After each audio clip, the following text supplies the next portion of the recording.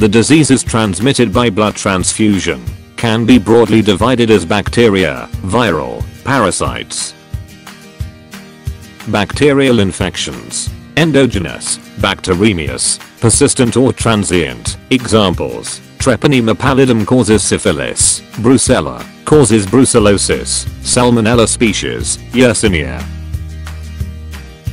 Exogenous, due to contamination during collection or processing of blood. Examples: Pseudomonas, coliforms.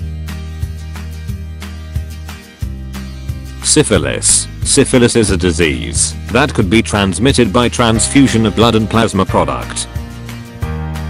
But blood stored at 4 degrees Celsius has reduced the chances of transfusion of syphilis. The spirochetes are unlikely to survive more than few days under these conditions.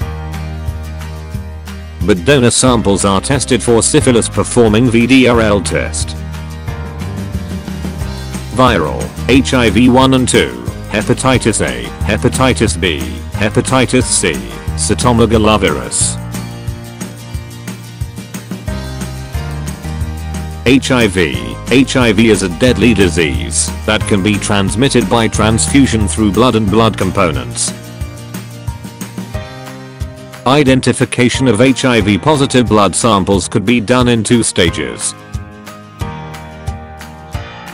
First, a screening test is carried out. In the second stage, the screening positive blood samples are tested by a confirmatory test. Viral hepatitis. Viral hepatitis is another very important pathological complication, which could be caused by blood transfusion. Post-transfusion hepatitis not associated with hepatitis B. Cytomegalovirus and Epstein-Barr virus are called non-A non-B hepatitis. Majority of non-A non-B has now been identified as hepatitis C. These diseases may exist in the carrier state in the blood donors without producing symptoms. The donor blood samples should be screened for hepatitis B as well as hepatitis C before transfusion.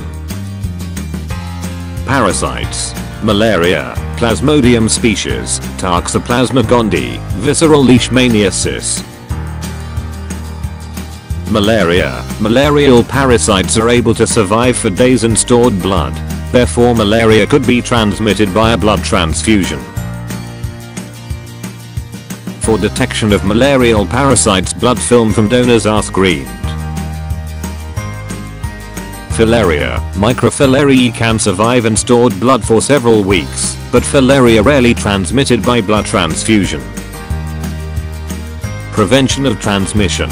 Before the donor blood sample are stored for transfusion purposes, all blood samples should be screened for HIV, hepatitis B and C, syphilis and malaria.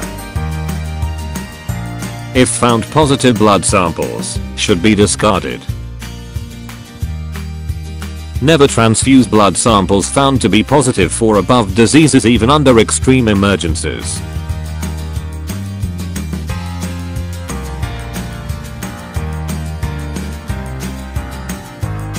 If you are interested in my video creations, please subscribe us on YouTube, and feel free to give your comments.